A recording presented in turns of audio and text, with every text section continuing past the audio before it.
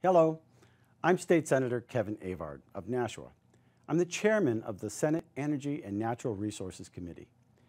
New Hampshire is one of the most gorgeous states around, and I want to keep it that way. When it comes to protecting our environment, we need to do a better job.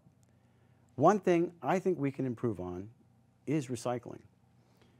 Currently New Hampshire ships all of its recyclables out of the state for processing, and that's really expensive.